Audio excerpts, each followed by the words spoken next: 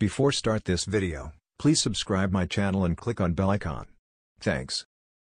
New Delhi, debutant Lorcan Tucker entered record books on Thursday as he became only the second Irishman to hit a test century after Kevin O'Brien during the one-off test against Bangladesh in Dhaka.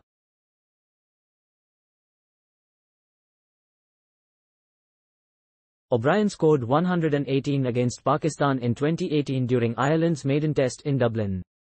Tucker completed his century with a cover drive for 4 off left-arm spinner Taijul Islam.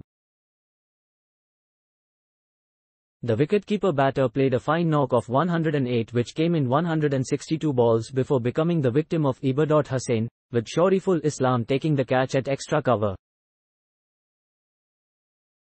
The 26-year-old Tucker hit 14 fours and a 6 during his stay in the middle. Tucker stitched 2 fine partnerships of 72 and 111 with Harry Tector and Andy McBride after the visitors resumed on a precarious 27-4 in their second innings. Tector's 56 also made him the first Irish cricketer to score half-centuries in both innings of a test.